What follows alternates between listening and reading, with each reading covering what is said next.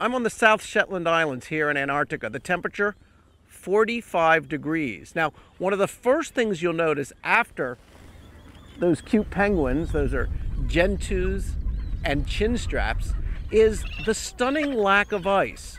While the National Oceanic Atmospheric Administration has measured a 31% decrease in ice at the North Pole, here in Antarctica, the story is somewhat muddled.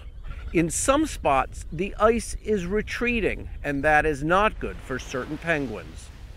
The chinstrap penguins are doing just fine in this area, but the Adelie penguins that used to inhabit this area are disappearing along with the ice. Upwards of 90% of the population is gone. Experts say they're sort of a canary in the coal mine, a bellwether of global climate change.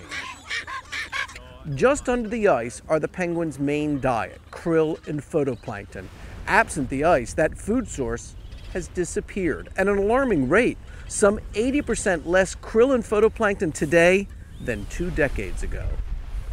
But here's where it may at first appear confusing. There are parts of Antarctica where the ice is also growing.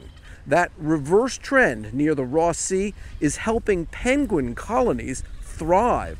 Why is there more ice? Well, climate experts say it's no cause for celebration. They believe it's from man's prolonged use of CFCs, chlorofluorocarbons, which have opened up a hole in the ozone layer down here in Antarctica. That has created a chilling effect. And that chilling effect allows the ice to grow. It's all connected. It's why weather experts say we're seeing more extreme weather in the United States last year. We had 34,008 new record high temperatures. The weather here in Antarctica today, warmer than our pick city of the day. For the Weather Channel, Kerry Sanders, NBC News on the Shetland Islands in Antarctica.